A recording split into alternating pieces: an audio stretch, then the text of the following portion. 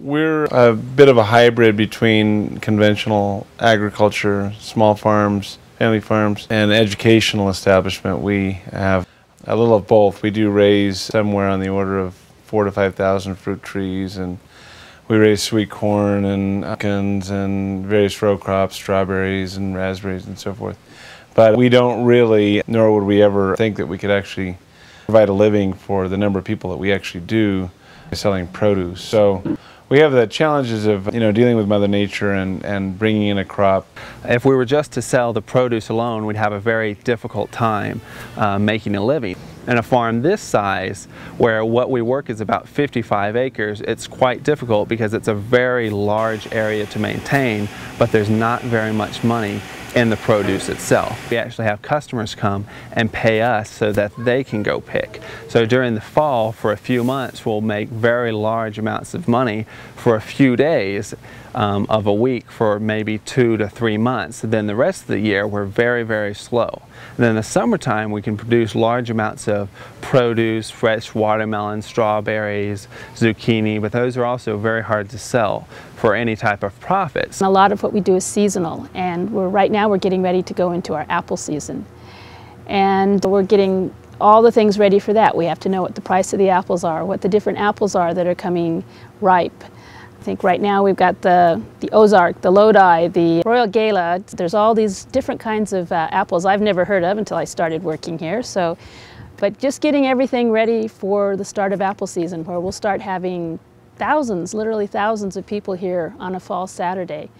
Being prepared for that, having people to marshal traffic, get the cars parked, make sure people go to the right orchard and they're not picking green apples and they're not falling in a pond somewhere. So there's a lot that goes into that. It's a constant, not battle, but it's just constant learning for all of the customers we have here to come in and find out how to really pick an apple. You don't just pull, you lift and twist.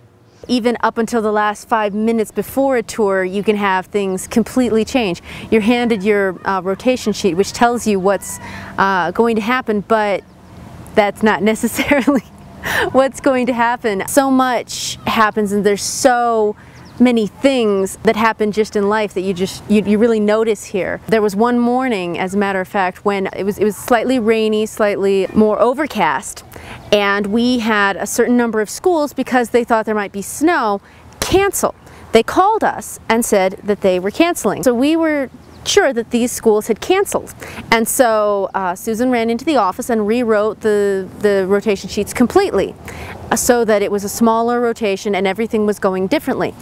Well, the secretary had been misinformed, and they had not actually canceled, and this was one entire school, perhaps 120 children were coming from this school, and they had not canceled, and they suddenly showed up in their buses. So about 5 to 15 minutes somewhere in there, we had a lot of mad hustling to write them back into the schedule. I had been told one original location for my station. I had gone and changed it to another location. I went to the third location, and during the middle of the tour, it began to rain. And so suddenly I had my group of children for that one village post for about 15 minutes of a presentation, standing back to back with another lady who had her group back to back with mine. We're both gesticulating and telling our different stations, our different lessons, at the same time trying to be loud enough for our children above the rain, but not to drown out the other. And so it led for quite a bit of a battle of the stations. So one of the challenges of being a living history farm is, though we are an actual apple farm and do produce and sell apples, we don't make enough on that alone to survive necessarily. So we do our living history presentations and various activities. One of my personal favorites is dances and balls and such that we do. Such as coming up now in September, we have our Blue-Gray Ball. It's take place in about 1860, and it's one of our costume events, costume required events, where everyone, guests and staff included, are dressed up in the 1880s or 1860s time period. We have our Berry Pickers Ball. We have our night before Mother's Day and night before Father's Day dinner and dance. We have, let's see, our Legend of Sleepy Hollow dinner and dance. We have our Christmas Carol, and various other ones. As I said, my personal favorite on that is when we actually do the dances. Each of our dinners include a large meal with several different courses included on that, depending on the exact style of dinner that it is. And we'll have various activities, but one that's almost guaranteed is the dancing. And I'm one of the dance masters here at the farm, so I have the pleasure of teaching and leading a lot of the different dances. We do Virginia Reel, the Ball of Yarn, Patty Cake Polka, Yankee Doodle, the Black Nag, and countless other ones that we'll be teaching through the different dinners and such, and it's a whole lot of fun. What I've got here are a couple of tomahawks. These are a good example of one of the activities, the many activities that we offer up here at Riley's Farm. The public can come up here, walk onto the farm, and experience all kinds of fun activities like the tomahawk throw. We'll teach them just how to take a tomahawk and be able to sink it into the target. And with tomahawk, we also offer archery, and a person can come up here and learn how to shoot an arrow. We also do the farm walk, which is a brief, about a 15 or 20-minute walk about the farm. And we talk about some of the plants and some of the historical things about the farm. We also do quill and ink, where people can learn how to write with the quill pen dipped in an ink urn. And we also offer weaving, yes. And then of course you can come up and you can press your own gallon of cider. And that's a whole separate activity that we offer also during the summer. We also have our School of the Revolution program. It's a play that we offer. It's an interactive drama. It's a lot of fun.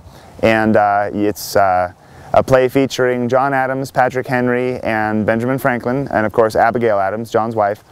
And it's basically, it's explaining the events that lead up to the Declaration of Independence, some of the emotions that these people went through. You get to see that they were people doing what they thought was right. And so that's our summer play. That's going to continue to be offered during the fall when they're booked. And that's brand new this season. I of course play the villainous tavern keeper. That's me. And then during the regular season, summer's our slow time, of course. We offer in the fall, you pick apples and pears. We have blackberries, which are already started in the summertime, raspberries and the like. And we also do, of course, year-round sell our famous 5-pound apple pie, either the double crust or the crumb crust, big favorite. We also do, in the springtime, we offer our Revolutionary War tour, and of course that's throughout the year, but primarily the bulk of it's in the spring. And our Colonial Farm Life is offered throughout the year. That's a 2-hour version of the Revolutionary War without the conflict, without the redcoats, the muskets, and all of that. The stations, people get to experience our life in the colonies. They get to experience what it would be like to muster up into a militia and to march as a soldier, either for the Patriots or for the British. And this is primarily for 5th graders, that is, for the Rev Tour. And they also get to experience candle dipping on the overnight program, of course. They also get to experience the blacksmith, how a blacksmith would operate, the quartering act, that's the quartering of troops in American homes, and the sentiments that would stir up.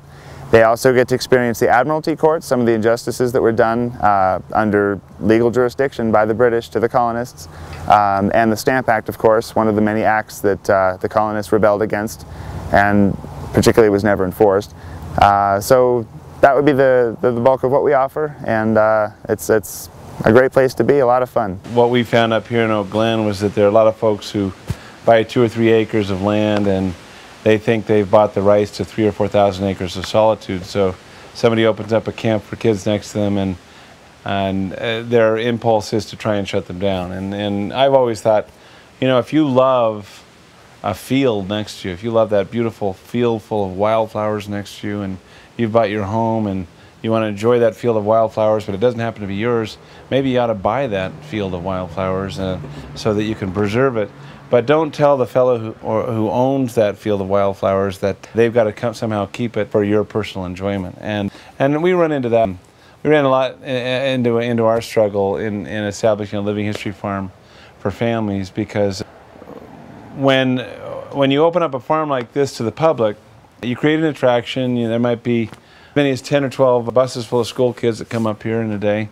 And if you talk about an environmentally sensitive way of bringing people to Oak Glen, a school bus is about as good as they get. I mean, you put everybody in one vehicle, you drive them up the hill.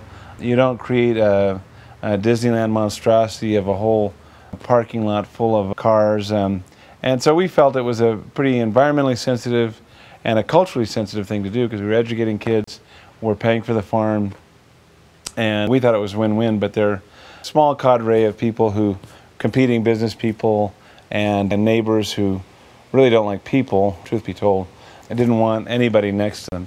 American battle history really doesn't take place in municipal parks with neat manicured lawns and little blacktop trails. It really occurred on farms, and so we were approached years ago by some Civil War reenactors to do battle reenactments, and it was a perfect environment to reenact things like Gettysburg and the Revolutionary era Saratoga and Bunker Hill, Breeds Hill, because that's all farm country. And so when you wonder what it's like to run a small farm, we really don't run a small farm. We do raise crops, and we use them as loss leaders to educate people about farming and about American history. So we're a very unconventional small farm as small farms go.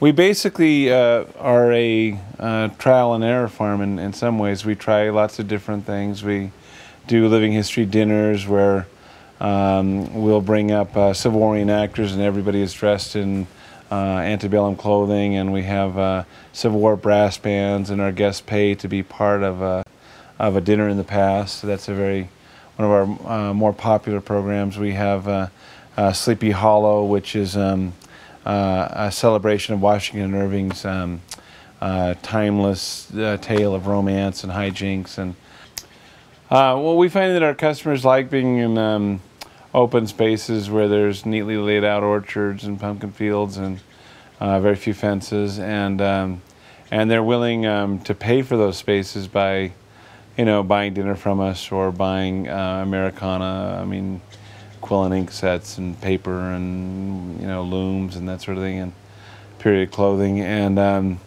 but mostly I think what our mainstay has been is reenacting the Revolutionary War for school children. And out here in California, there's not very much Revolutionary War living history.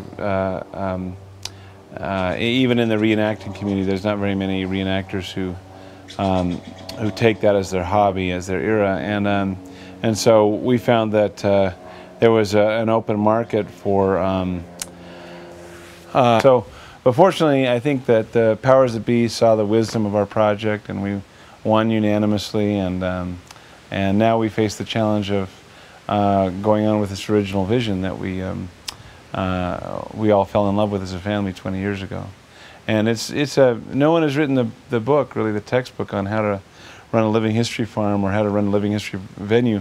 My personal feeling is that if you look around the country and you see places that preserve American history, they tend to be run by docents, by nonprofit museums. And a lot of them are great, but a lot of docents and a lot of nonprofits don't have the impulse to please the customer the way a for-profit business does. And we're very proud of the fact that we're a small family business, we're for-profit, and that means that all of our staff is trained to love and respect the guests, to appreciate them as